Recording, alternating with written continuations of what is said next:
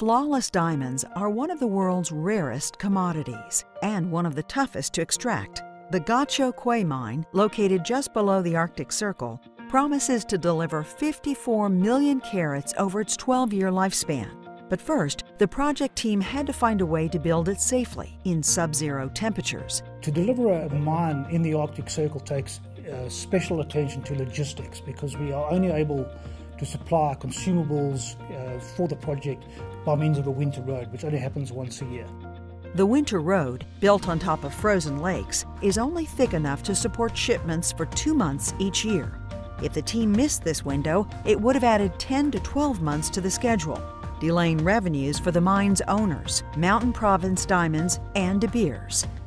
That's why we planned so extensively and had a very disciplined project management approach to ensure that all materials and equipment made the 2 ice roads as they were supposed to be.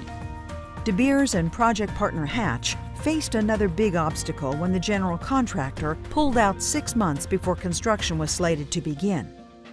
After the initial panic was over, we realized that we had to change strategies completely. It was too late to go back to a single contractor, so we selected to go to discipline-based commodity contractors and broke the project accordingly. We had to replan the construction packaging, the number of contractors and the nature of contractors that were going to be on site to deliver the project.